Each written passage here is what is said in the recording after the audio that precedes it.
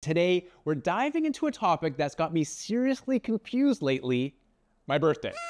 So what am I talking about? Well, I just had a birthday. I think I just had a birthday. I celebrated it, but honestly, I don't even know what counts anymore because I learned there's a big difference between my biological age and my chronological age. So what's the difference? Your chronological age is the number of birthdays you've had, like basically what's on your driver's license. But your biological age, that is what really matters, is how old your body is on a cellular level. Mark, the research in this area has gone on for at least 3 decades.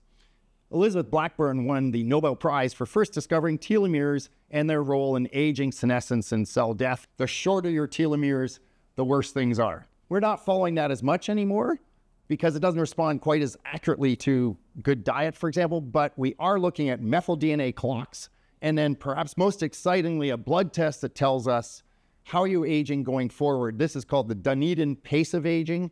The scoring is basically right now from the world's leader, 0.53, up to 1.5. You want to be less than 1, clearly. We're not quite immortal, but we're working on it. So you can change your biological age as well through the intersection of longevity medicine, biohacking, and consciousness.